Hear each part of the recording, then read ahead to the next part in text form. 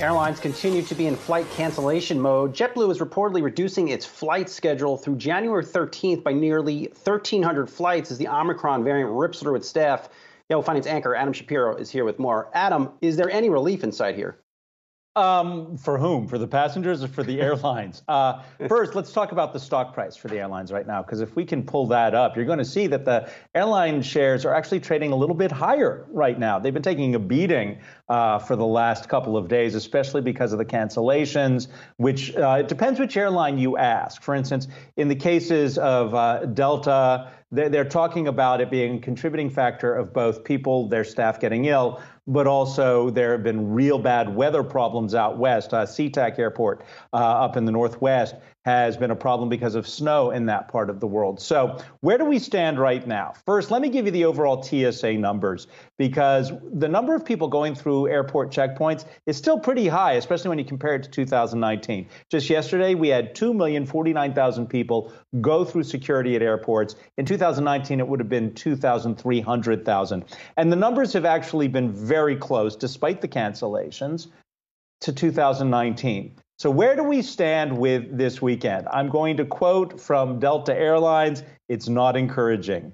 For the upcoming weekend, Delta projects daily cancellations between 200, 300 flights out of more than 4,000 total daily departures, as teams across our system continue to do all possible to mitigate constraints from increasing winter weather and the Omicron variant.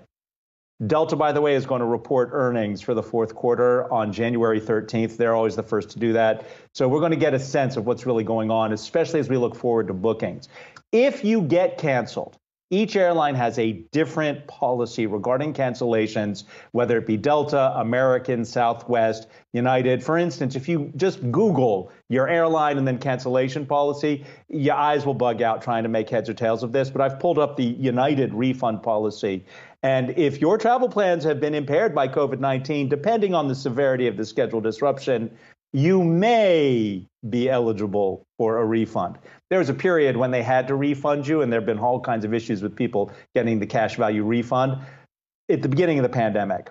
That's no longer the case. Each airline has a different policy, which corresponds to, did you buy a ticket that allows for a refund, and all of those different issues. So they don't have the change fees, but the cancellation policies are different, and you're going to have to go to their website to read the cancellation policy, and you might want to have a lawyer with you when you read it to try and understand it. Man, that's no fun. Adam, there was that big change that the CDC made to the quarantine recommendations, in part to help staffing issues at places like the airlines, right? Yep. Over protests from the flight attendants union, for example, they made this change. Have we gotten any indication from the airlines as to whether this is helpful? Well, Delta has already instituted its new requirements that you will get 5 days paid sick leave if you have COVID infection, if you're an employee, but then you have to come back to work. And by the way, you don't have to provide a negative test in order to come back to work. So I'll let you make the judgment call as to how at least Delta Airlines is implementing this. One thing to keep in mind, too, the flight attendants union, Sarah Nelson, is a great advocate for flight attendants, but the largest airline within that realm with which the flight attendants union represents is United. Delta is not organized, its flight attendants union, and Sarah Nelson's union is attempting to organize the Delta flight attendants. So the verbiage that comes out of the flight attendants union is a little bit more aggressive when they're talking about Delta. But at all of the airlines, they're looking at, you saw the CEOs testify before the Omicron variant really started to impact all kinds of things, talking about mask mandates and how they would like to drop the mask.